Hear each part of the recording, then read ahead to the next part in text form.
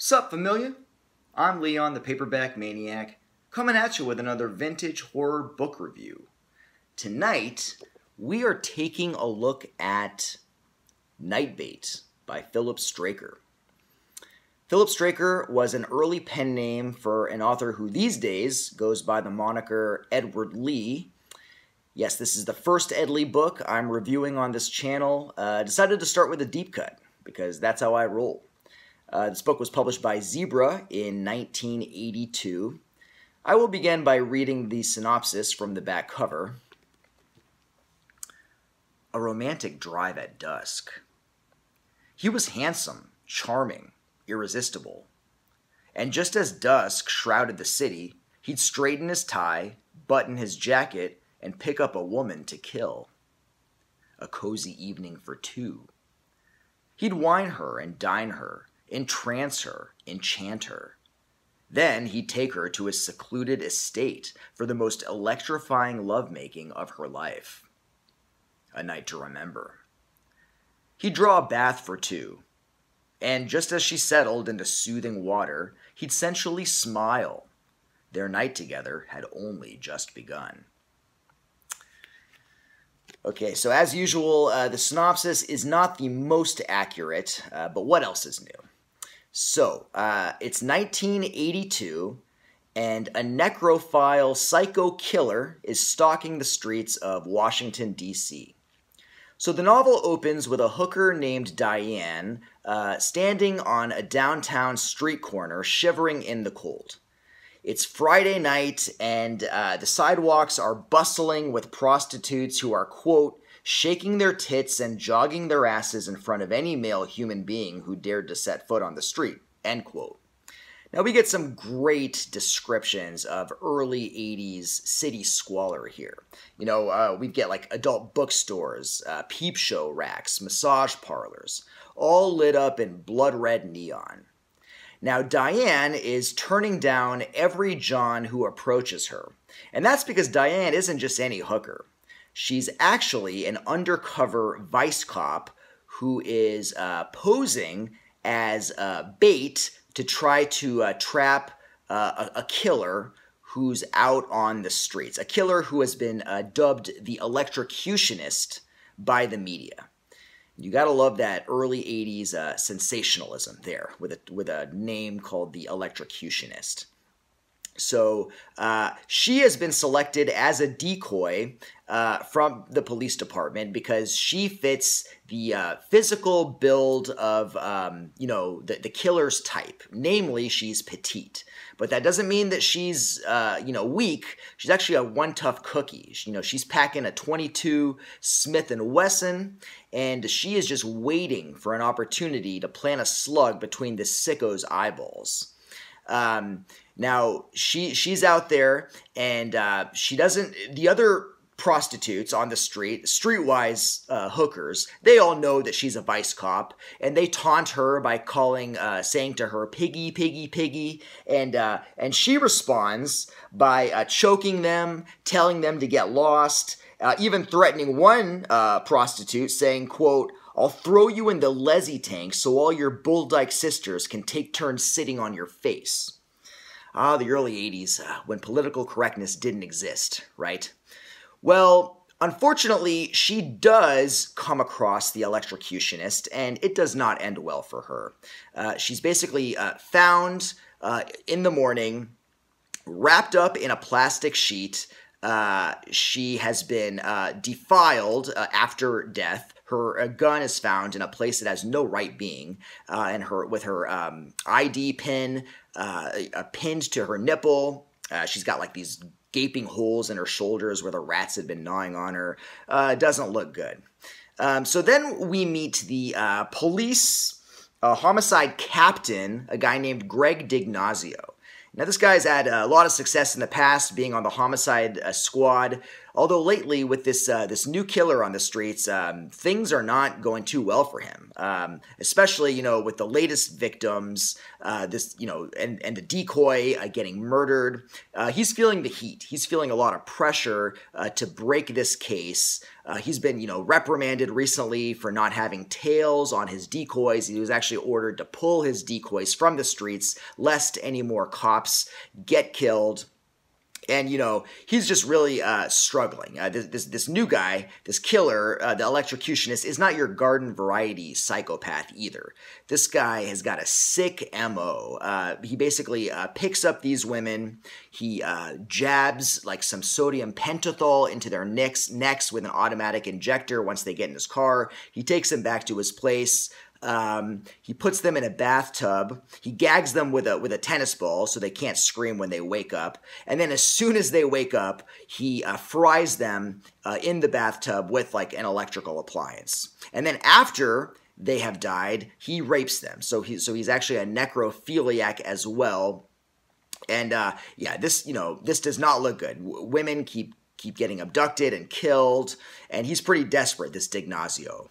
Well, he remembers a spunky prostitute who had actually helped break a huge case a year ago, a girl named Vicki Anderson, who had basically helped out the police by testifying against her vicious pimp who had been lacing heroin and killing a bunch of junkies and people in the city. He remembers how brave that woman had been. And apparently this Vicky has gone clean since then. She's actually given up whoring, and she's got like a straight-laced job now. But he wonders if maybe she could help him. Because she had a lot of spunk and courage. And, who knows the streets better than an old prostitute, right? So he's thinking, maybe I can get her to be one of my unofficial decoys. And this has got to be completely, low-key. No one can know about this. He's going to pay her under the table, and she will be bait for this killer. She'll be the night bait. So he contacts Vicky, and he kind of proposes to her. He says, look, we could really use your help. All you got to do is, throw on your old whore outfits, go stand on the street corner. You can do that, right? Like, you used to be a prostitute. And, we're going to have an undercover cop watching you the entire time, and nothing's going to happen to you. If we see that it's the man, if it's our man, because they do have like a composite sketch of this guy, they'll get him. They'll bust him before anything happens to her. So what could go wrong, right? So, Vicky is, she wonders at first, well, like, why me? Why me? And he explains to her, well, like, you showed all that courage and you know the streets well. And he also tells her that she is this killer's type, namely that she's an endomorph, that she's petite, she's got those slim hips and small boobs. And Edward Lee actually uses the word endomorph, which proves that even back in 1982, with his first novel, he loved to show off with his diction and his crazy word choices, which I just love. So Vicky kind of ponders this. She's on the fence. She knows it's an incredibly dangerous job, and she just got out of whoring. Like now she's got to go back on the streets, and she's kind of vacillating back and forth. But the clincher is when her roommate and bestie, of course, becomes the electrocutionist's latest victim. Then she decides, okay, you know what? I'm going to do this. She's been looking for some purpose in her life. She's also been kind of struggling to pay the bills lately. So, these guys are going to pay her well for this.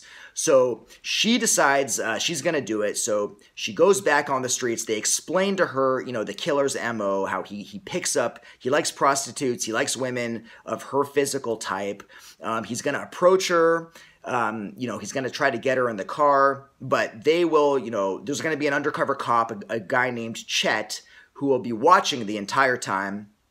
And, if he's going to be watching from an unmarked car. And if he sees that this is actually, in fact, the guy that they're looking for, he's going to flick his cigarette lighter through the windshield, signifying to her that this is the man and that she should go off with him. But then he's going to go out and, bust the guy before, she can get too close to him or whatever, like before she gets in the car and gets jabbed with that sodium pentothal. So now Vicky is, back in her own life, back on the streets at night, trying to bait this necrophiliac, murderous psychopath. So that is your basic premise right there. So like my thoughts on this novel. Well, the necrophile sex killer was quite fascinating, I thought, and creepy. I mean, this guy's obsession with sex and death, and particularly the combination of the two was pleasantly disgusting. And, the fact that this guy completely rationalizes what he does and actually thinks that he's in fact sane, he thinks that he's the sanest person there is just is amusing and entertaining. What else? So we get obviously some great descriptions of the urban porno districts of yesteryear. These scenes with these hookers just wandering the streets at night. Looking for Johns. John, by the way, is a term for a prostitute's client, if you didn't know. The book is interesting also in that it shows that many of Edward Lee's predilections as a writer were there from the very beginning, albeit, in a cruder form. But the sex and the violence is present here, though not nearly as graphic, of course, as his later work. But there are some pretty brutal and intense scenes. There's a pretty graphic gang rape scene. There's a couple of rape scenes in this. There's also a pretty graphic scene of necrophilia. So that's fun. The novel actually reminds me in a way of an old school anime movie from 1990. It was actually an anime show called Mad Bull. What was it called? Mad Bull 34. Now, this is an anime that's basically Japan's take on New York City crime and police, like in the late 80s. But everything is cranked up to the nth degree. It's so exaggerated. Every character is just despicable. It's just incredibly just violent and nihilistic. There's no one to root for, no good characters. The police are heinous.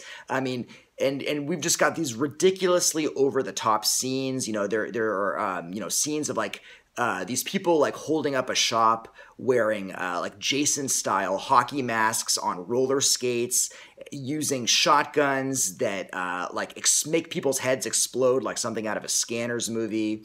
And it's very clearly a foreign take on what urban life in the U.S. is like. And this novel kind of reminds me of that. It's almost like Edward Lee is writing a book that is has really no basis in reality. It's pure fantasy. It's so just over the top and just ridiculous that you can't treat it seriously. And for that reason, I can enjoy it on an entertainment level. It's kind of like how I defend a book or a movie like Fulci's The New York Ripper, which on the surface is just an incredibly tasteless, just ridiculous, violent, misogynistic thing. But I mean, it's so over the top that there's absolutely no semblance of reality. It's really pure fantasy. And that's kind of what this novel feels like. It's almost like it was dreamed up by a 13-year-old who's read too many comic books and seen too many violent movies. And, and in that way, it's just entertaining. There are, of course, being from this time period, there are some elements of this book that could be seen as racist, for instance, the depiction of a monstrous black pimp. And there's also, what else? There's suggestions that Middle Eastern prisons are filled with necrophiliac barbarians, and that there's just a bunch of government-sanctioned mutilation, torture, and death going on there. There's also a healthy dose of homophobia and all these things. But I do not believe that Edward Lee, is racist or homophobic. I'm willing to chalk it up to just, the pulp subject matter and also the early 80s time period in which the book was written.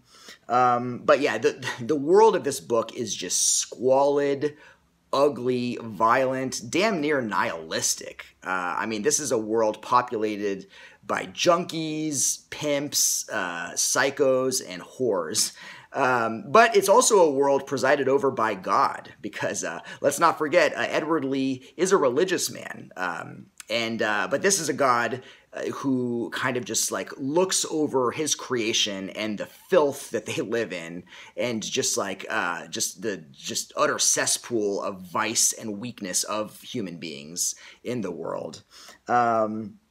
The novel also kind of takes a very sort of right-wing moralistic stance when it comes to the idea of like prostitution and hookers. I mean, it's no surprise that Edward Lee was very close friends with Richard Lehman, who also kind of, I sense, takes this stance in his books. There's a very judgmental sort of angle here that, prostitutes are morally bankrupt and that they're completely to blame. And it actually almost kind of suggests that they are expendable and, they're worth sacrificing for a cause like this because they're just inferior and they are completely to blame for their circumstances. And, things like stripping and prostitution is just like the most lowest, most degrading, debasing type thing that you can do. So it's kind of a very conservative viewpoint.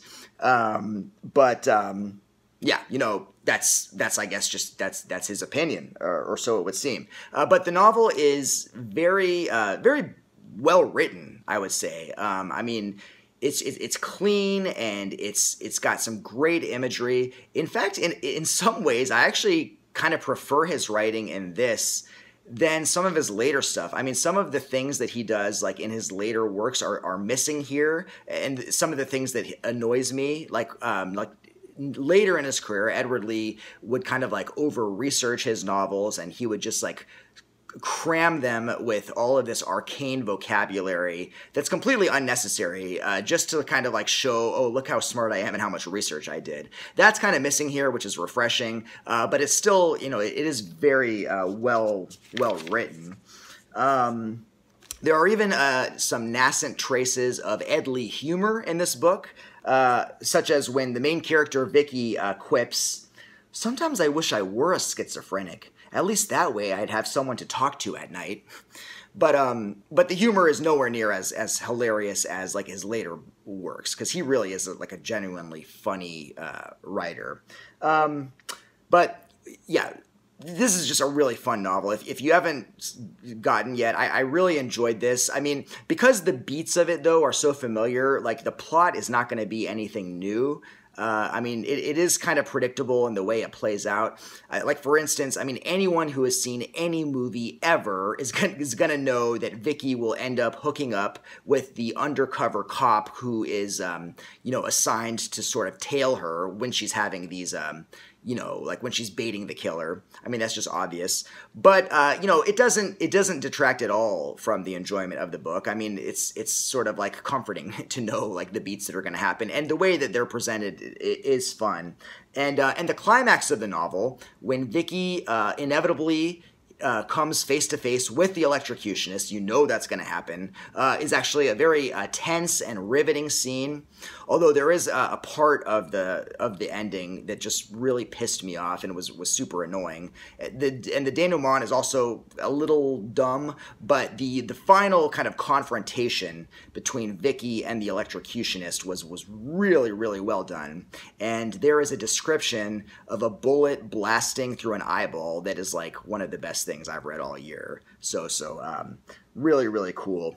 But yeah, I mean, if you like disreputable early 80s exploitation sleaze, like if you like seedy and mean-spirited movies like The New York Ripper, which I mentioned, or Maniac, or Vice Squad, all incidentally released in the year 1982, actually, the same year that this was published, then this is the book for you. If you like that kind of thing, if you don't mind getting a little grimy, and you're not like gonna be like super like offended by like politically incorrect things from this period, then I would recommend this book. I know that Edward Lee is not is not proud of this work. In fact, he refuses to talk about it. If you ever speak with him, do not mention this book, and he vows to never like have it reprinted. It's kind of a shame because I find it to be like quite an entertaining novel. I enjoyed it, and I would recommend it for people who like exploitation. So yeah, that is Nightbait by Edward Lee, writing as Philip Straker. Hope you guys enjoyed the review. Yeah, so, you know, check back soon. Next week, I think probably next weekend, I'm going to do another mailbox video. This one's going to be fucking mega. It's just, like, ridiculous. It's going to be a massive one. So definitely be on the lookout for that. But, yeah, until then, take it easy. I'll see you guys later. Peace out.